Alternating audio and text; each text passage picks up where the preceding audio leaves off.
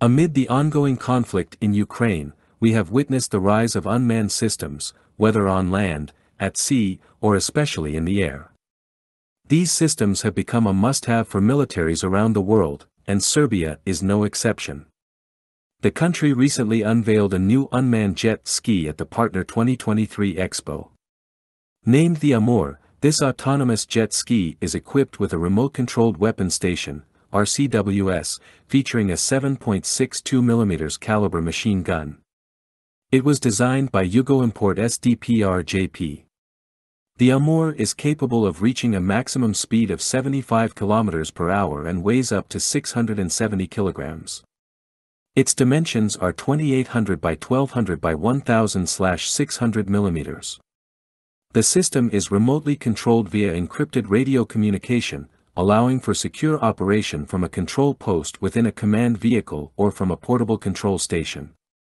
The primary weapon of the Amur is a heavy 7.62x54R machine gun with a range of 1,000 meters. The weapon station is armored and can be moved in azimuth. The machine gun is also adjustable in elevation and is connected to an ammunition box with a capacity of 180 rounds. The Amur is also equipped with advanced optoelectronic systems.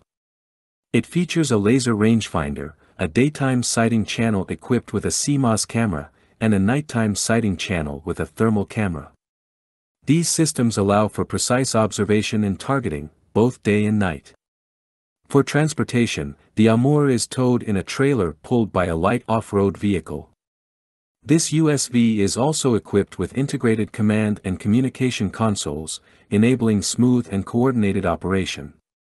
With its remote control capabilities, powerful armament, and advanced optoelectronic systems, the Amur offers a versatile solution for various missions, ranging from surveillance to direct engagement. It's worth noting that the Partner 2023 Expo highlighted unmanned systems, whether UGVs, UAVs, or USVs like the Amur.